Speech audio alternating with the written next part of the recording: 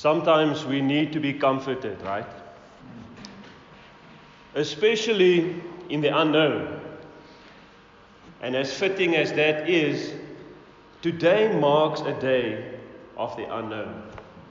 We are at the beginning of an era where things are not known by us. Like yesterday, today wasn't known. And like tomorrow, the day after, each day isn't known. It's only known by God.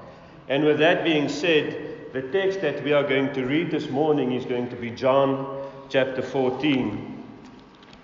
And in this text, we are going to see how Jesus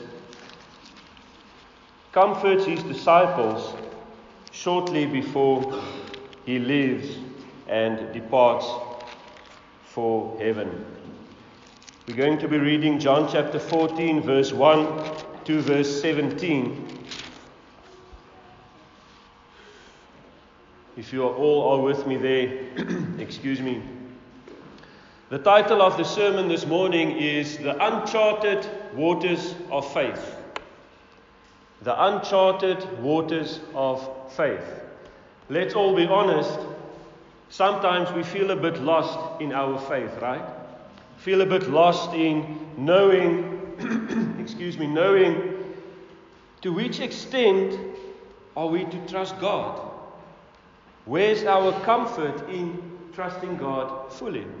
Let's see what happens as we read our text this morning. The heading in my Bible says, I am the way, the truth, and the life. Let your hearts not be troubled. Believe in God, believe also in me. In my Father's house are many rooms. If it were not so, would I have told you that I go to prepare a place for you?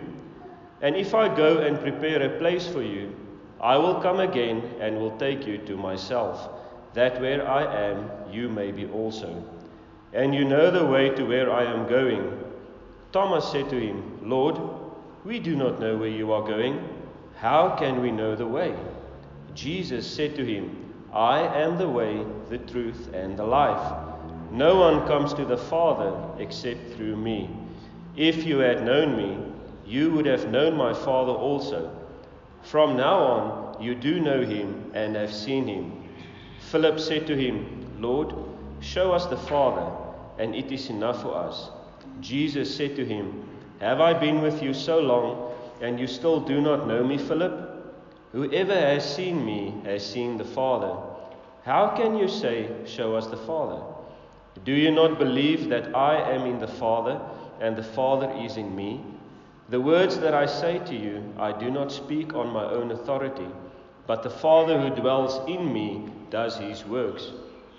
Believe me that I am in the Father, and the Father is in me, or else believe on account of the works themselves. Truly, truly, I say to you, whoever believes in me will also do the works that I do, and greater than these will he do, because I am going to the Father. Whatever you ask in my name, this I will do, that the Father may be glorified in the Son. If you ask me anything in my name, I will do it. If you love me, you will keep my commandments. And I will ask the Father, and he will give you another helper to be with you forever, even the Spirit of truth, whom the world cannot receive, because it neither sees him nor knows him. You know him, for he dwells with you and will be in you. I graduated grade 12 from Henneman High School in the year 2000. And right after that, in 2001, I left for the Navy. Left my parents' house, into the great big world, the great unknown. I left for the Navy. Saldanha Bay in the Western Cape. I was there from 2001 until 2002. I did a 1-year basic training course in the South African Navy. 6 months basic training where they try to get you fit and they try to turn you into a soldier, where you get food that's healthy but not so tasty and not so bountiful and plenty as in mommy's cupboards at home, but you survived. After that 6 months was over, I went to Simonstown and I started to serve on a ship. The ship was called the SAS Outeniqua. It's decommissioned now, but at that time it was South Africa's biggest independent ship. So what does that mean? An independent ship means it was a flagship for other vessels that was in distress. And the Outeniqua could go to them and aid them in whatever need they had at that specific point in time. So it was South Africa's biggest ship at that time. When I was on that ship, the first time we sailed to Reunion. Reunion is French islands off the coast of Madagascar. And so we sailed to these islands. The very first night we sailed, we went around Cape Point towards Cape Agulhas, and lo and behold, we hit a storm. And not just any little old storm, we hit a real storm. To give you some statistics of the ship that I was in, when it's loaded, it weighs 21,000 tons. Okay? It is 166 meters long, or 546 feet. It is 22.6 meters across, or 74 feet. The rank that I had while I was in the Navy was a seaman. That was the lowest of the ranks, okay? So we lived in containers, these shipping containers that were stacked on top of each other, and they were chained, they were held together by chains. So we are in this storm. I was living in that container with 5 other guys, and the bed that I had to lie on was a bit shorter than that table and a bit narrower. That was the size of my bunk. So here I am, lying on that bunk, not in my parents' house, completely away from my comfort.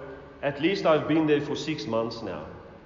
But still, I'm lying there in the middle of the Atlantic Ocean. And as you are lying on that bunk, the waves on the outside of the ship crashes against that ship. Remember, the ship weighs 21 tons.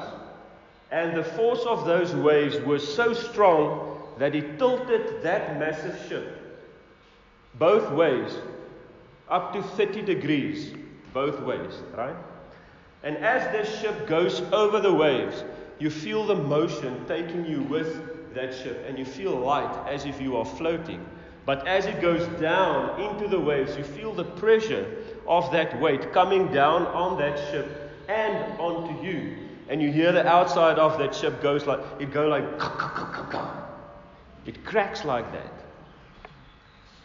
Even though I was with 5 other guys in that container that night, I felt so alone. I felt so alone. And the emotions that I had was fear. I felt anxious. I even doubted the training that I just underwent for 6 months, whether I would be able to remember anything if we were to sink. Given at that point in time, I wasn't a believer in Christ, but I felt those emotions.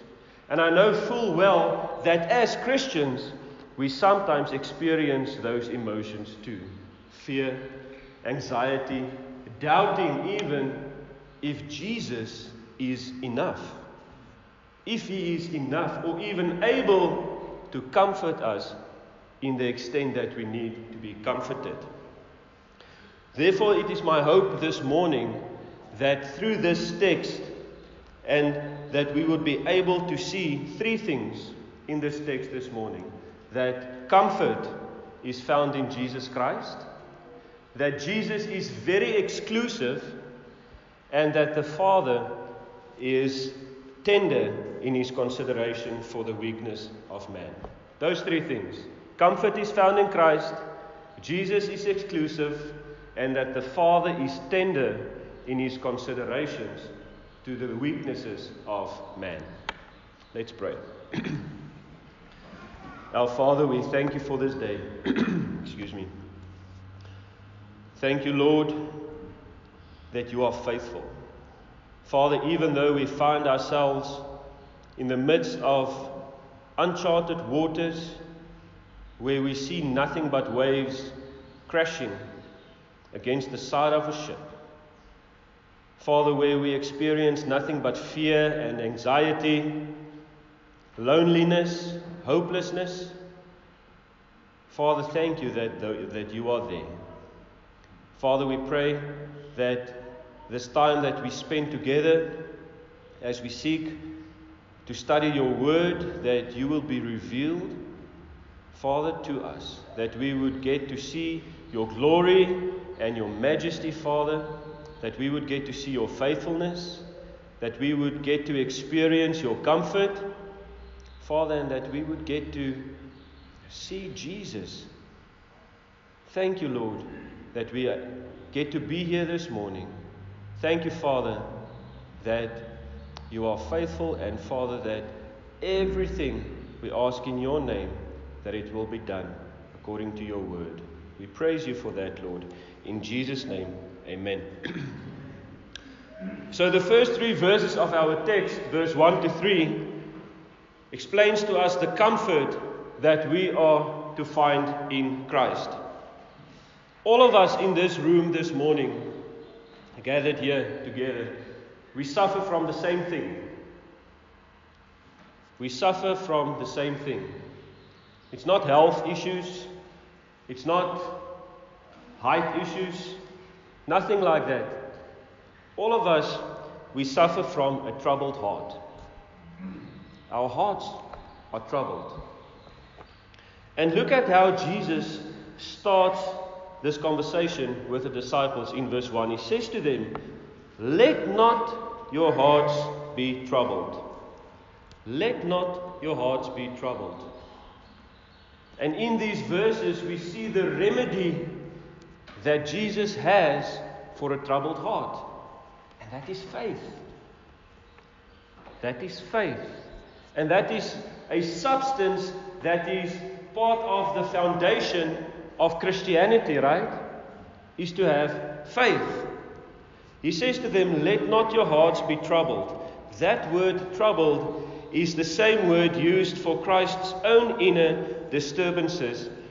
If you look at John chapter 12, verse 27, it says, "Now my soul is troubled, and what shall I say? Father, save me from this hour. But for this purpose I have come to this hour." Like we are troubled sometimes, Jesus also experienced trouble while he was on this earth, right? That word means the same as the trouble that he experienced while he was on earth. The question, though, is what causes a troubled heart? What causes a troubled heart? What bothers us? Fear, like I had. The unknowns of 2023. Are we troubled about that? Are we worried about that? J.C. Ryle commented on that, and he says, "A troubled heart, it is one of the most commonest things in the world. No one is exempt from it. No bars, bolts, or locks can keep it out. It is formed partly from inward causes and outward causes, the body, the mind, what we love, and what we fear." Isn't that true? A troubled heart is formed partly from inward causes, what we believe about ourselves, how we look on the outside, what we fear can cause us to have a troubled heart. The journey of life that all of us are involved in is full of trouble. And even the best of Christians have many bitter cups to drink between grace and glory. Faith in the Lord Jesus is the only sure medication for a troubled heart. Hebrews chapter 6, verse 17 to 20 reads as follows. It says, "So when God desired to show more convincingly to the heirs of the promise the unchangeable character of his purpose, he guaranteed it with an oath, so that by 2 unchangeable things in which it is impossible for God to lie, we who have fled to refuge have fled for refuge, might have strong encouragement to hold fast to the hope set before us. We have this as a sure and steadfast anchor of the soul, a hope that enters into the inner place behind the curtain, where Jesus has gone as a forerunner on our behalf, having become a high priest forever after the order of Melchizedek. What does that mean for us? For us, that means we have to keep in mind, okay, that everybody represented here this morning, this life is temporary. It's not, none of us here are immortal, right? It's going to end at some point in time. For example, let's say in 60 years, most of us in this room will either be passed on to glory, or if I think of my own children, they would be retired, almost retired. Time is nothing. You see, it's about eternity. It's all about eternity. And we have to believe that by His suffering and exaltation, Christ will obtain a place for all of us with the Father in heaven. Right? Christ will do that. He will obtain a place for us with the Father in heaven. And because of that, is a solid ground for expecting good things to come. Lighthouses. Lighthouses are, all of us know what lighthouses are, right? Those buildings erected along the coastlines, they have lights in them, big lights that turn around when they are switched on. And the purpose of those lighthouses is to keep ships safe, to warn them that there's rocky edges close by, or to warn them about storms. Lighthouses have a very specific function. And those lighthouses, more than often, they are built on rocks. Those rocks that you see along the coastline, solid foundation, firm rocks. And they are, some of them are 40 to 50 meters, some of them are even 80 meters high, very high, because the ships have to see them from a far off distance. Sometimes some of those lighthouses that are built into the ocean, a few hundred meters into the ocean, they get struck by waves so big and so high that the water goes over the top of those lighthouses. But the fact of the matter remains that they remain sturdy. Even though the waves may crash, they remain sturdy. Wave after wave after wave after wave. They take that force. They stand erected. They remain firm. Why? Because of the solid foundation that they are built upon. You see, the heart of unbelief within us is apt to rob us of our comfort in Christ. The question is, have you ever battled with yourself?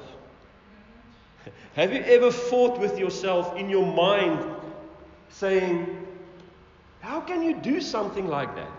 That's not who you are, but yet you find yourself doing the thing that you do not want to do. Paul speaks about that in Romans chapter 7, right? He says, that what I strive to do, I don't do it. And that what I don't want to do, I find myself doing that. He fought with himself in his mind. And likewise, we sometimes fight with ourselves in our own minds about our faith. We argue with ourselves about our faith. And mainly because of our past, right? All of us lived a life before we met Jesus at the cross. And that life that we have lived, mine might have been worse than yours, or yours might have been worse than the next person. It doesn't matter. The equalizer is that all of us are guilty of one thing that's unavoidable, and that is sin.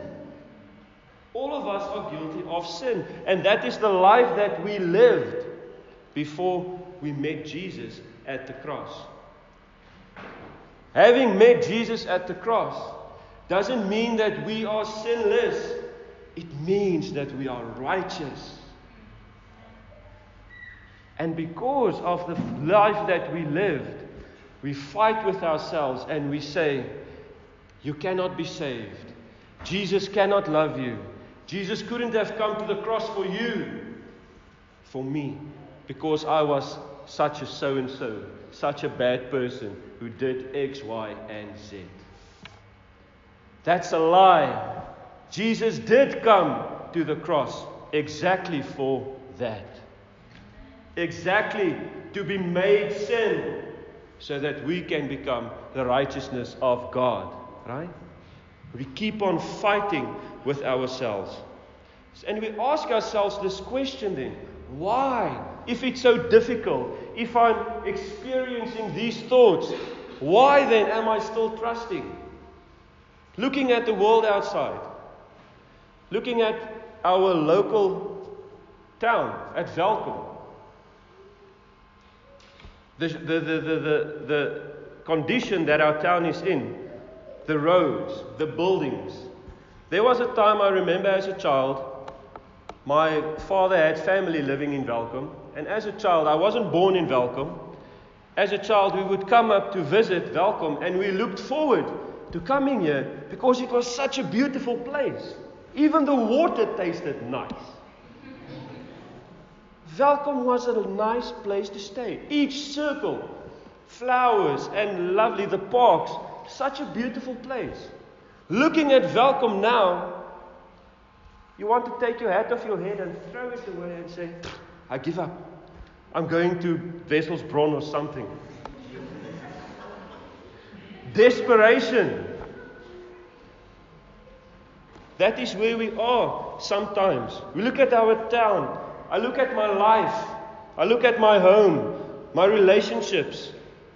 Will I ever find peace? The answer to that question is yes. There is peace to be found. Isaiah chapter 26 verse 1 to 4 reads as follows. It says, in that day this song will be sung. In the land of Judah we have a strong city. He sets up salvation as walls and bulwarks. Open the gates, that the righteous nation that keeps faith may enter in. You keep him in perfect peace, whose mind is stayed on you, because he trusts in you.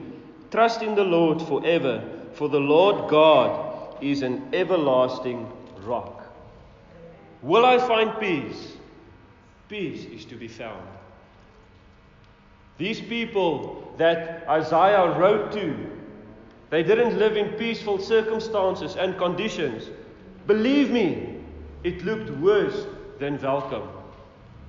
But they found peace. Is peace to be found for you? Yes. Why? Because one, comfort is found in Jesus Christ. Jesus is exclusive. And the Lord is tender in his consideration for the weakness of man. We are weak. We are weak, feeble human beings, right? And God knows that we are going to fail. And he knows that we are going to slip. And he knows that we are sinful. Therefore, he's tender in his considerations to the weakness of man. Church, are we struggling to navigate these uncharted waters of faith? I am struggling sometimes. Sometimes my wife has to bring me back on course and say, that's not what the Bible says. That's not what Scripture teaches. And that's a good thing. It's a good thing. We need those reminders. Comfort is found in Christ. You see, Christ comforts his people, but it's only realized and accepted by faith. Those people that Jeremiah spoke to, they had to have faith, right? Like us this morning, we have to have faith. This chapel again is separated by one thing.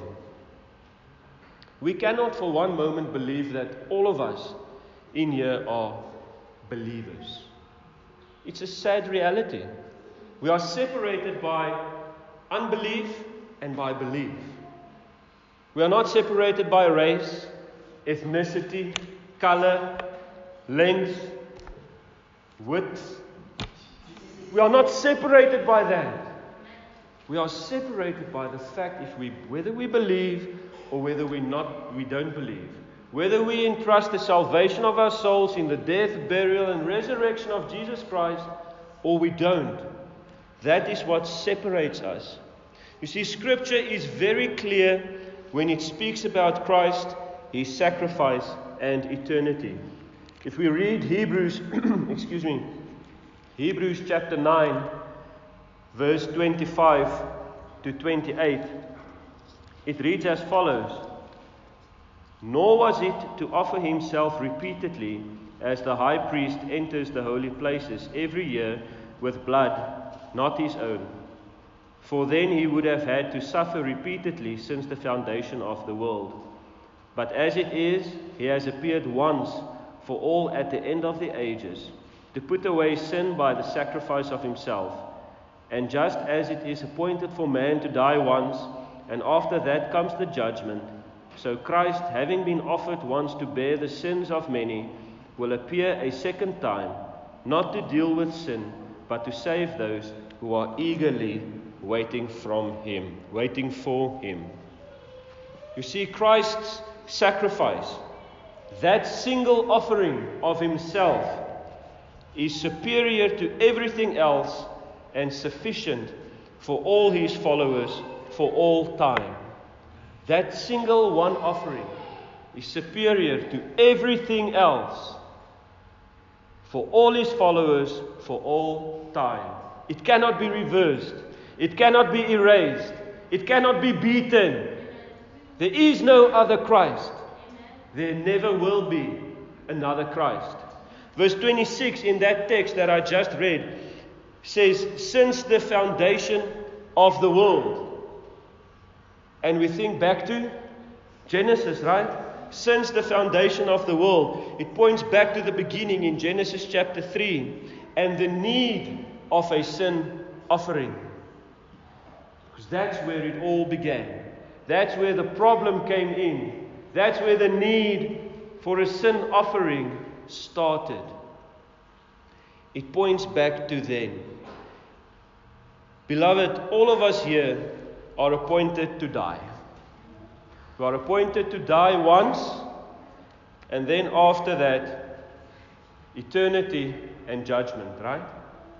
And that thought, that truth, it cancels the thought of maybe I can come back as a woman, or maybe I can come back as a little puppy dog. It cancels the thought of reincarnation. Or maybe after death I have a second chance to believe, to have faith, to trust. Paul in 2 Corinthians chapter 6 verse 2 says, for he says, in a favorable time, I listened to you, and in a day of salvation I have helped you. Behold, now is the favorable time. Behold, now is the day of salvation. Meaning that after death, when this life ends for each and every one of us, whenever that day comes, that's the end. There's no second chance. God says the day of salvation is now. He says, I listened to you. I have helped you. By providing Jesus, right? By providing that one offer that's superior to all offers. Abraham and Isaac on the mountain, God tells Abraham, go and offer your son. And he even elevates it. He says, your only son, go and offer him to me. And Abraham, in faithfulness and obedience, goes to the mountain to slay Isaac. And as he's about to kill his son, God stops him. And he says to him, Abraham, I know now know that you trust me. Are we trusting God this morning? And God provides an offer on that day, and He points to Jesus, the greater offer, the better offer, the superior offer. He's enough. He's enough. He will always be enough. Christ is enough. That's why Jesus is exclusive in His saying. If we look at verse 6, and that verse is one of Jesus' most loved statements. It's a precious summary in a few words of all that He is, for all of His people. He says, I am the way, I am the truth, and I am the life. Jesus, as the way to the Father, fulfills Old Testament symbols and teachings that show the exclusiveness of God's claim in John chapter 3, verse 18. And it says, John chapter 3, verse 18, it says to us, whoever believes in Him is not condemned, but whoever does not believe is condemned already, because he has not believed in the name of the only Son of God. Whoever believes is not condemned, but whoever does not believe is condemned already. And you might think, but that's a bit unfair, that's a bit harsh. You might feel as if you are not being offered a chance to believe, but we are. Remember what Paul said in 2 Corinthians, the day of salvation is now. Jesus, with all due respect, does not save us in death. The greatest comfort in life is knowing that we belong to Christ in this life and in death. We have to know that now. We cannot work out that equation in our minds after we pass. We have to know that now. You see, church, it comes down to this. If we do not believe or trust in Christ, we have a problem. Because we have neither a positive or a neutral standing before God. In actual fact, we have no standing before God if we do not believe. We are condemned, we are guilty, we are found out because we do not trust Yahweh's salvation for guilt, which is His Son, Jesus Christ. Let's do a bit of introspection this morning. Search myself. How am I doing in this?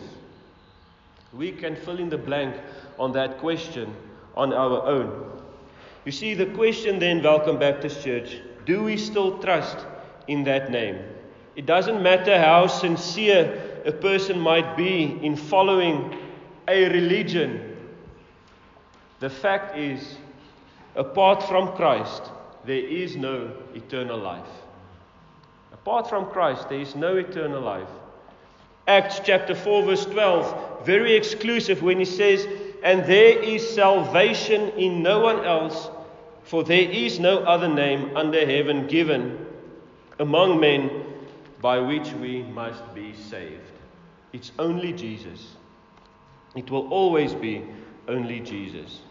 Now we might be thinking, given the occasion and yesterday and New Year's Day, celebrating New Year's Day, on our way to church this morning, we saw people still celebrating 2023. Gazebos set up and beverages on the table. Adult beverages on the table. People are still celebrating 2023. And you might be thinking, why is this man preaching at me this morning and not to me? I came to church to hear some good news. I came to church to be comforted. I came to church this morning to be soothed. You see, it is the 1st of January, and we might still be in a party mood this morning. Last night we had a party. Our neighbors had a party. A calm party. But when we went to bed, I told Uncle Howard before the service this morning, it was the first time that I was thankful for load shedding. Because at 12 o'clock when the power went off, the music it died down. A few hours later, the fireworks ended, and you could hear, some people are also thankful for load shedding.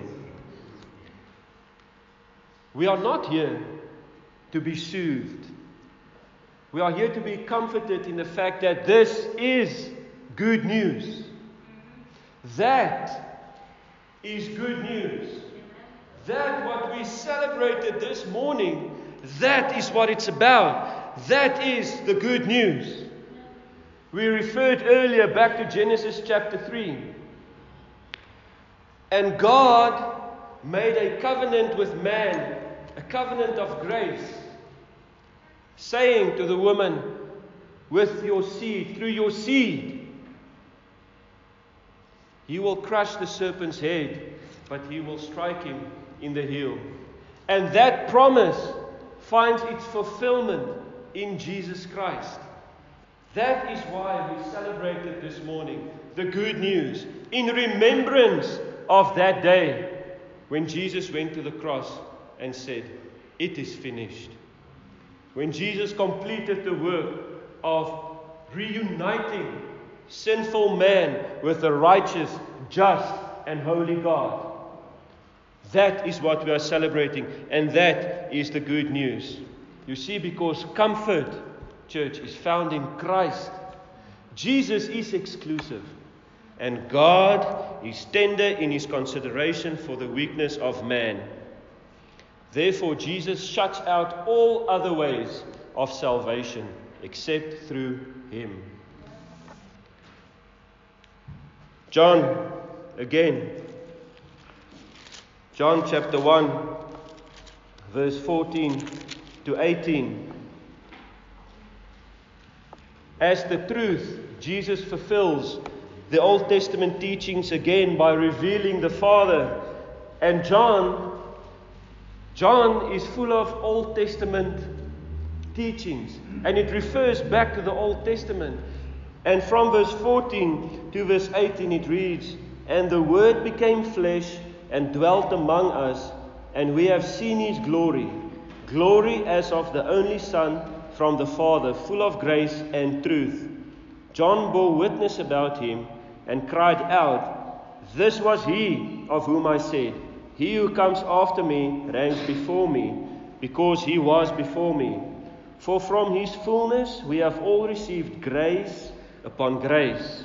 For the law was given through Moses, grace and truth came through Jesus Christ. No one has ever seen God, the only God, who is at the Father's side. He has made him known.'" Through Jesus, God is showing us grace. Through grace. Scripture says grace upon grace. Wow, that must be mind-blowing. Grace upon grace. Jesus alone is the life that was promised by God. Because he has life in himself, he is able to give life. Do we believe that? You see, the fallenness of our sinful being is that we think that we can add to that. We can take something out of our pocket and add it next to the communion and say, because of that and that, I can proclaim Christ. It's not what it is like. You see, we have the right means, which is the teachings of Scripture, right? But we try to do it our own way. I'm thinking of an illustration that I want to share with you. It's quite graphic, but please bear with me. We have a big yard. Those of you that haven't to our house before, we have quite a big yard, okay? And to cut the grass, man, it's a lot of work. And for me that don't like to work in the garden, because if I cut grass here, and I go to the next place and I see that there's one uneven, I go back to that place, because I want to try and even everything out. So actually, I hate cutting the grass. So that day, I borrowed a bush cutter from Morningstar. Okay? And we have a little courtyard, and it's a nice piece of lawn in the courtyard. Now, our doggy also lives in the courtyard. And it's my son's job to pick up after the doggy. So that day, I cut the grass with a bush cutter. And I'm dressed for this occasion. I'm in old clothes, long pants, I even have the shin pads on, everything. But I didn't have the face shield on. I didn't have the face shield on that came with the bush cutter. I only put on safety goggles. And so I'm busy cutting the grass. And everything's running smoothly. And here, at the one point, just before I finish that piece of grass, there lies a little doggy feeding. Okay? And I thought to myself, this bush cutter turns so quickly, it will just cause this pile to disintegrate. Which it did. It did cause it to just disappear. And so when I ran over that with a bush cutter, it did disappear, but not sideways as I was expecting. Everything blew up in my face. Okay? So these little chunks was hanging on my beard. I looked like a decorated Christmas tree. On the side of the bottle is one big splash like that. It didn't look nice. It didn't smell nice.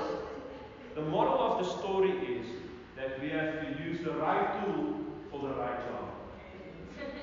And when it comes to our faith, this is the tool for that job. This is what we need to navigate those uncharted waters.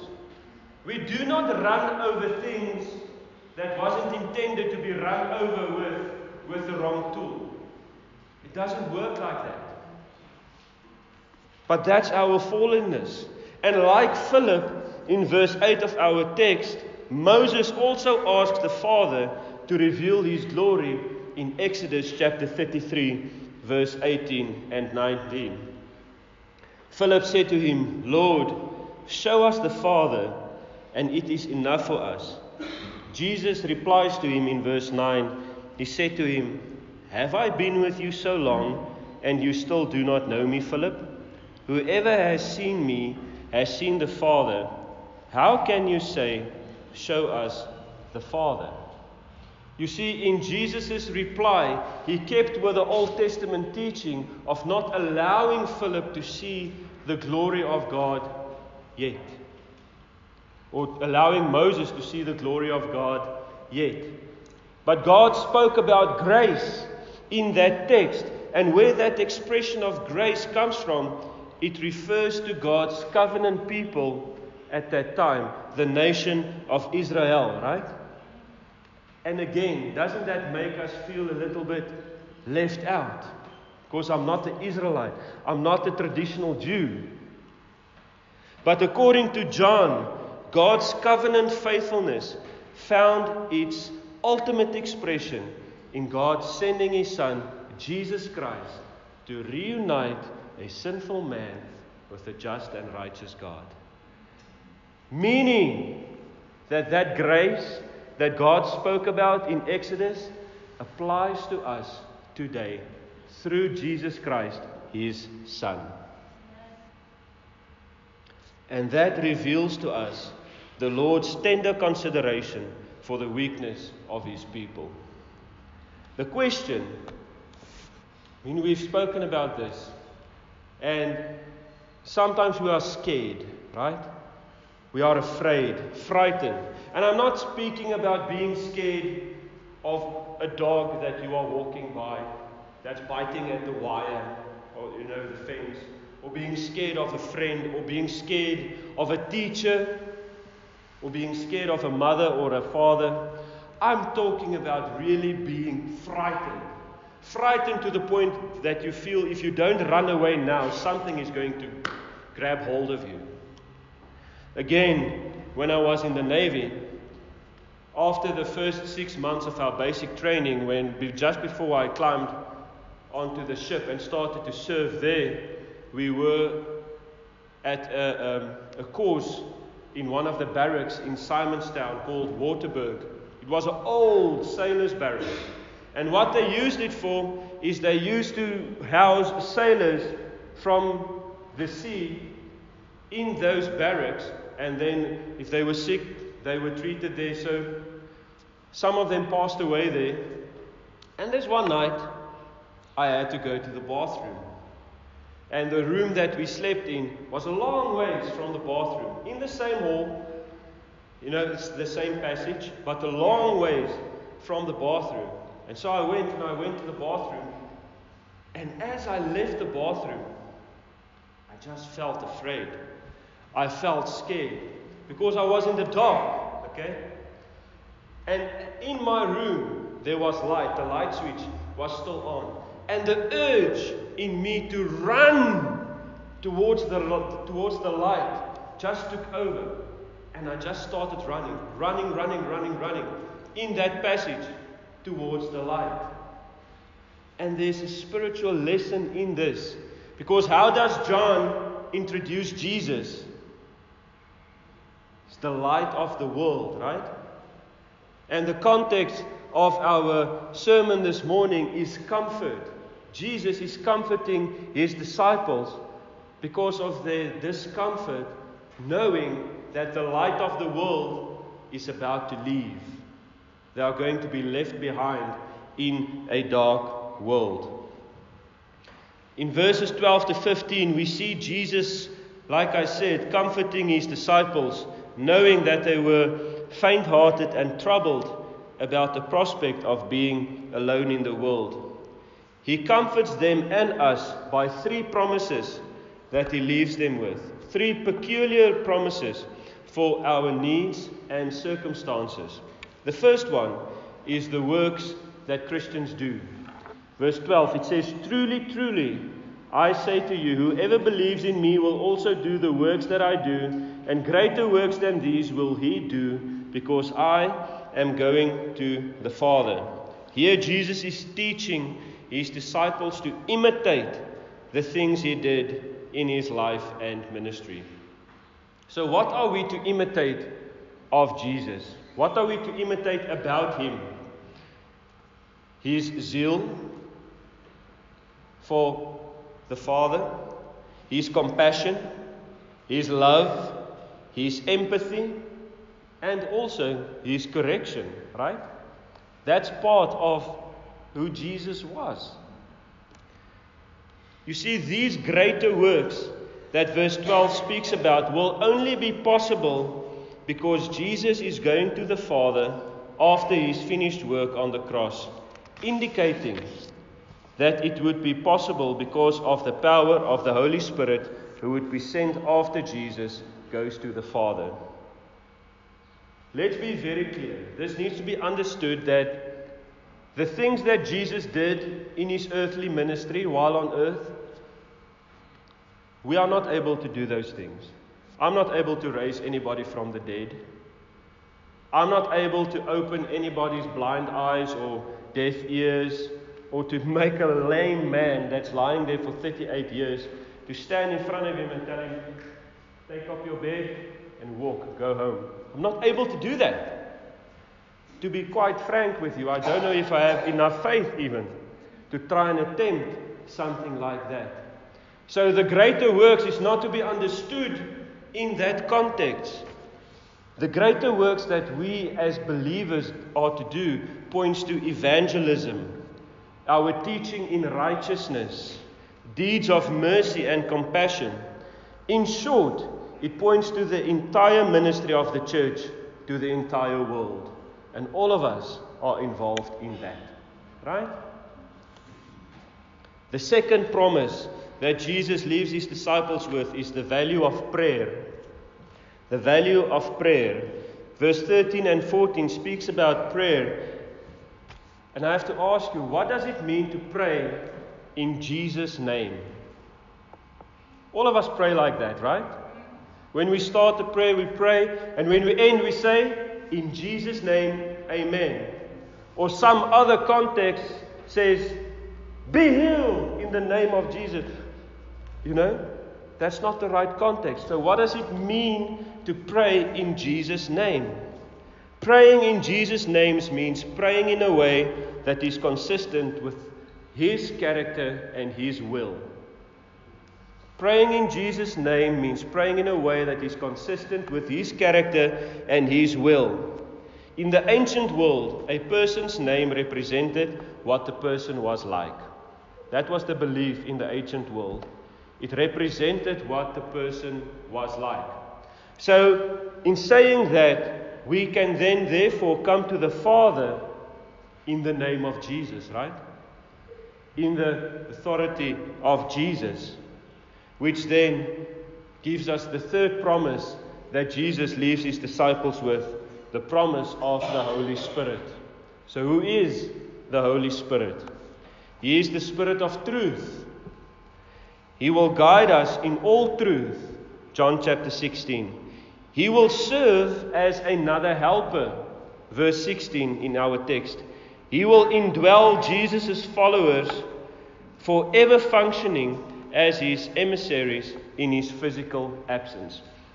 That is who the Holy Spirit is. And Romans chapter 8 verse 26 to 27 teaches us that He is the third person in the Trinity who is instrumental in His work and salvation, and is worthy for the praise yielded to both the Father and the Son, making Him part of the Trinity.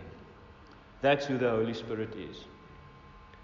So in conclusion, 2023 has kicked off. We are in the starting blocks of a new year. And maybe there is some fear there because 2022 was marked with certain challenges. One of my biggest challenges of 2022 was the passing of my father.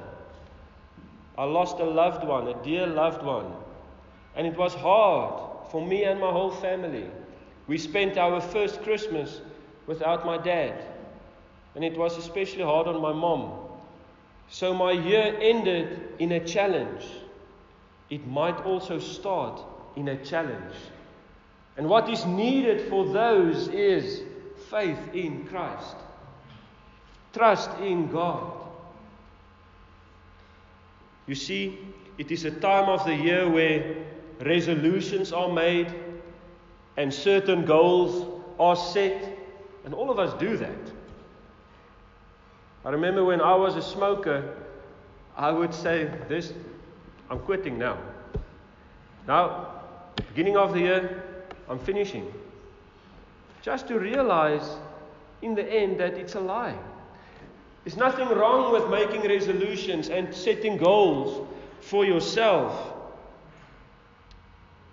Still, we find ourselves struggling with these things, trying to navigate these uncharted waters. Therefore, we have to remember what we have read in Hebrews chapter 6, verse 17 to 20. Jesus, He went in before us. He created a way for us to the Father, to God. He's the forerunner of our faith. Look to Him. Keep your eyes on Him. Focus on Him. Remember, comfort is found in Christ. Jesus is exclusive, and the Lord is tender in His consideration to His people, to man. Let us then go into 2023 with two things in mind. Two things. First of all, with serious self-examination of how much they miss who live in a dying world and yet know nothing of God as their Father and Christ as their Savior. And secondly, how much they possess who live the life of faith in the Son of God and believe in Jesus with all their weaknesses that they have, which the world can neither give nor take away. A true friend when they live, and a true home when they die. Amen. Let's pray. Father, we thank you for your faithfulness. Thank you, Lord, that our comfort is found in Jesus Christ. Thank you, Father, that He is so exclusive, that He is the way, the truth, and the life. Thank you, Father, that there's no comparison. Thank you, Father, that His sacrifice surpasses all other things, is superior, cannot be equaled, cannot be cancelled out. Thank you, Father, that you are kind, that you are tender to our shortcomings. I ask, Father, this morning that your Spirit will apply the truths of your word this morning in the hearts of people, in the hearts of man, that he would complete his work, his role in salvation. Father, we pray this morning that your will be done in every aspect of our lives. And as we enter 2023, may we be mindful of the fact that there are those that do not believe in you, yet there are those that do believe in you. And for those that do believe in you, let us not sit back and find comfort in the fact that we are saved, but let us go out. Let our evangelism, our good deeds of mercy, Father, let our teaching in righteousness be to the extent of expanding your kingdom, not for our sake and glory, but for yours and yours alone. We love you, Father, and we pray in Jesus' name alone. Amen. Thank you.